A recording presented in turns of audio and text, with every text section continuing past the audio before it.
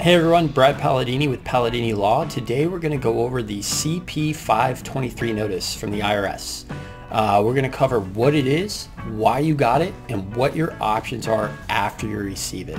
So if you got the CP523 notice, you probably got it by certified mail, or you should have gotten it by certified mail. Anytime you get a letter from the IRS by certified mail, it's pretty important. I mean, anything they send is important, but especially by certified mail. So what is the CP523 notice? It's basically the IRS notifying you that they intend to terminate the installment agreement that you're on. So this means that at some point previously, you had set up a payment arrangement and the IRS now intends to terminate that agreement. So why would they do that?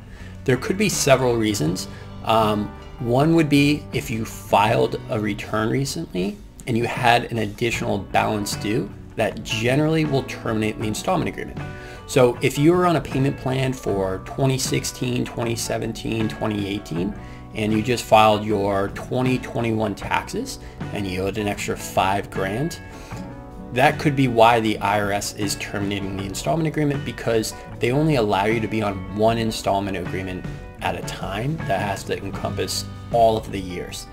Now, lately the IRS has been trying to just automatically include new liabilities in the payment plan, so you don't have to go through the process of reestablishing it. But in a lot of situations, they're just not able to do that, and so they terminate your installment agreement and you got to set up the whole thing again. So that could be reason number one.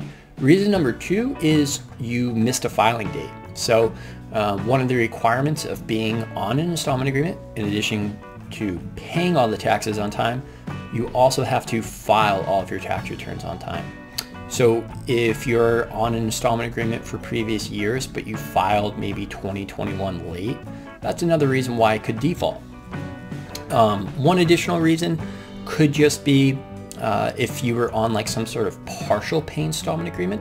So basically, let's say you owed, $100,000 to the IRS and you were able to get them to agree to $100 a month. That would be a partial pay installment agreement because, the IRS only has 10 years to collect and they're not going to get $100,000 at $100 a month.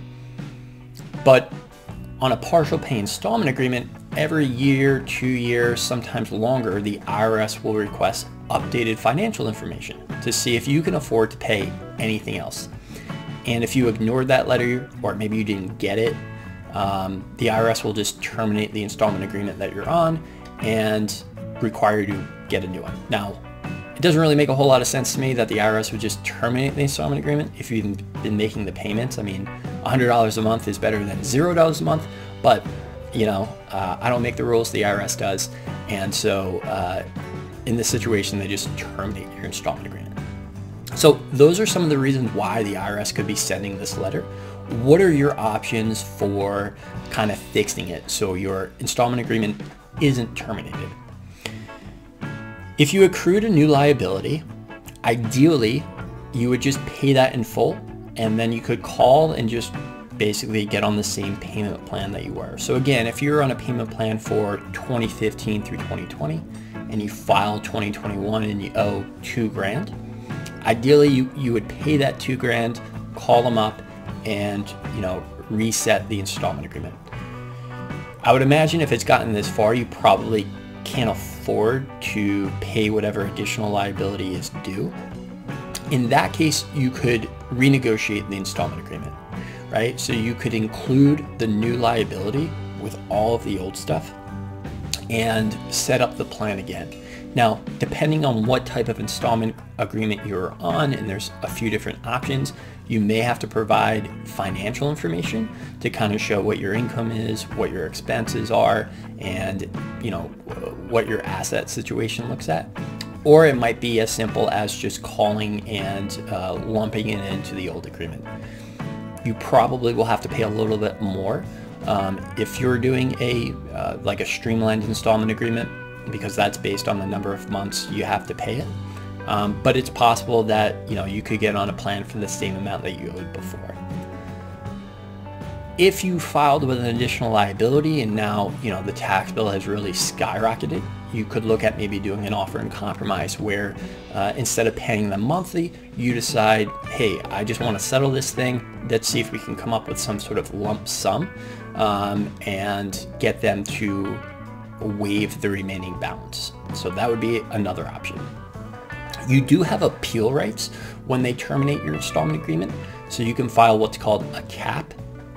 It's collection appeal procedure, and basically you would get a hearing. It's very informal. It's just a phone call with an appeals officer, and you can kind of make your case as to why they should not terminate your installment agreement. Now, CAPs have not a super high success rate. They're pretty tough to do, but if you feel like you're out of options, or you just want to, get somebody on a call, make your case, and see if you can convince them, a CAP could be a good opportunity to do that. If you defaulted your installment agreement because you didn't file a tax return, you definitely want to make sure you get that filed as soon as possible, because you will not be able to either, renew the old installment agreement or get on a new installment agreement without being current on your filing. That's one of the requirements of being on an installment agreement. So you want to make sure you get that return filed as soon as possible, and then call them to see what can be done about the liability. No matter what option you choose, the most important thing I think to take away is that you have to do something, right? Because if the IRS terminates your installment agreement and you're no longer on a payment plan, that means they're going to take collection action against you. So that could be a wage garnishment if you're a W-2 employee. That could be a bank levy where they just reach into your bank account and take whatever they'd like to satisfy the liability. If you're a business, they could send a letter to customers and basically say, hey, customer, instead of paying this business any money that you owe them, pay it directly to us. And then when that happens, it just wreaks havoc in the business. So all of that can be avoided really just by maintaining contact with them and working with them to resolve the issue. It's really hard to get them on the phone sometimes. I know it's a really frustrating process. I've spoken to a lot of taxpayers lately who have been, really trying to resolve their tax issues, but the IRS doesn't make it as easy as maybe it should be. And, it's kind of a huge bureaucracy, and it can be very frustrating to, renegotiate payment plans or establish your first payment plan. If you have any additional questions about the CP523 notice, put a comment in, let me know what it is, and I can make a new video to address it, or just answer you in the comment section. I'm hoping to do a bunch of new videos shortly. It's kind of my early commitment for 2023. So if there's any topics that you'd like to discuss, let me know. Otherwise, we will be back soon with a new video. Thanks.